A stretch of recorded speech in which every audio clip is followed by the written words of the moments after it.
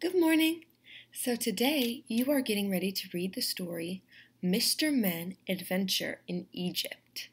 Little Miss Splendid is on holiday in Egypt with her friends, where she dreams of being Queen Splendid of the Nile, which is a river. Will the mummies have more bandages than Mr. Bump? And how will they ever find their way when they get lost inside of a pyramid? They're ready to take an amazing adventure. So, we have our headpieces on or our hats on, and we are ready to learn all kinds of new things about Egypt in this story. Before we read our story today or watch our story today, we are going to talk about KWL charts and how to learn new information. So, where is Egypt? Where is Egypt? Egypt is in Africa, and Africa is a country. In Africa, Egypt is at the very tip-top corner. When you're in Egypt, the climate or the weather is very hot, kind of like how it is in Texas. And it's dry, which means it doesn't rain very often unless it's in the winter time. So, for today, what we are going to do is make a KWL chart now.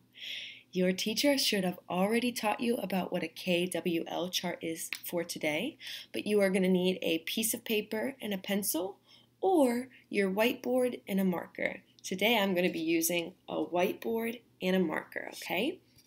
So, to make a KWL chart, you need three parts.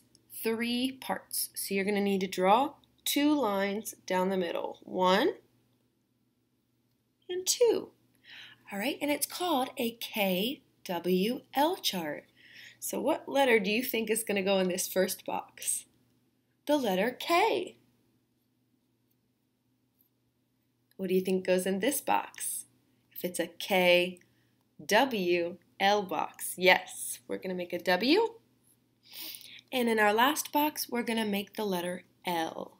Okay, so you're going to fill out the K and the W before you read, then you're going to go and watch the video, and then after you read your story, you're going to fill out this last box, okay? So we're going to do these two first, you're going to watch the video, and then you'll fill out what you already learned, okay? So, the K is what you know. So, what do you know about Egypt? What do you know? Well, Miss Mason just gave you a little bit of information about how it is hot. Hot. It is hot in Egypt. And we know that it is in Africa.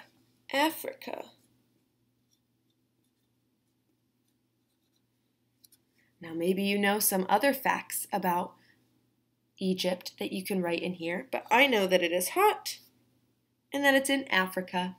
All right, then we're going to figure out what we want to know. Okay, so the K stands for know and W stands for want. We want to know more information.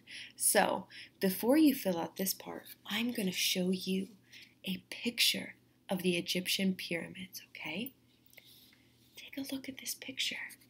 The Egyptian pyramids, all right? I'm going to bring it up close so you can see.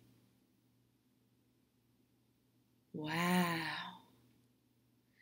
The Egyptian pyramids. I want you to look at this picture and what questions do you have about these pyramids or about those animals down there or about the sky or the sand that's down here?